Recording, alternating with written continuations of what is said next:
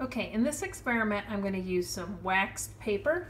I'm also going to use water again, so we're just going to use plain old water.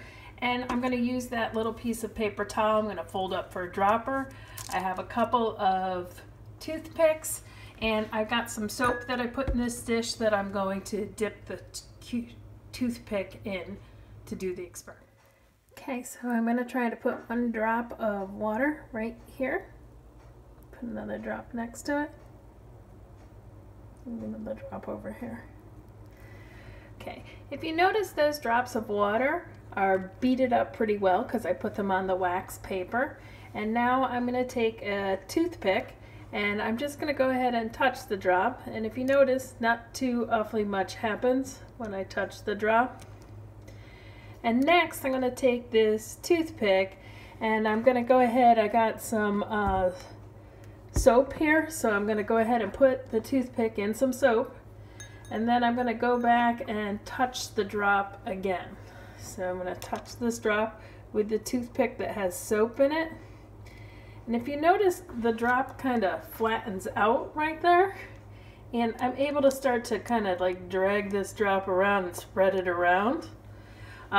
Again, the side with no soap doesn't really seem to do anything.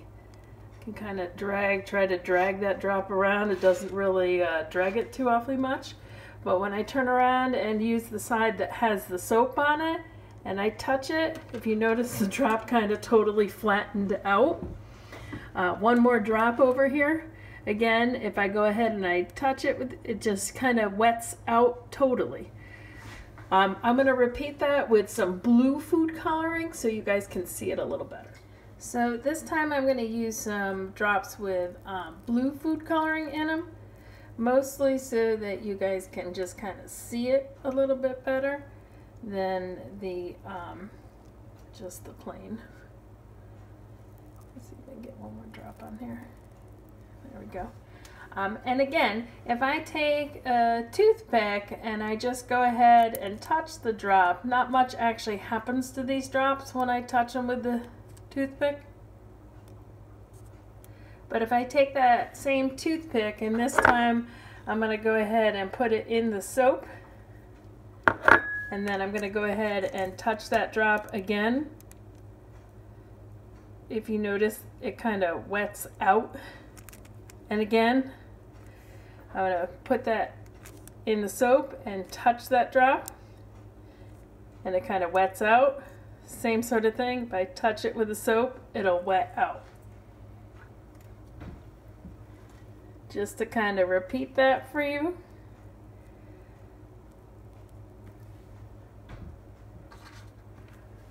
When the toothpick has no soap on it, I can actually touch the drop and pull it away, and it doesn't really do anything.